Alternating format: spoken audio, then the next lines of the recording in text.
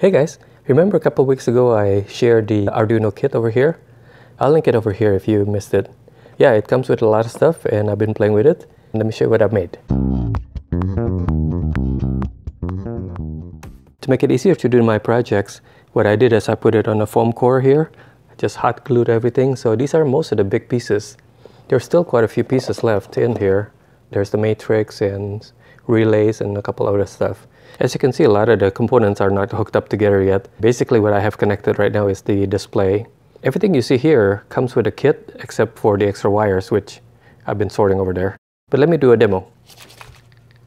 So you just shake it and you get some numbers. Let's see what number I get. A 1. Isn't that cool? 4.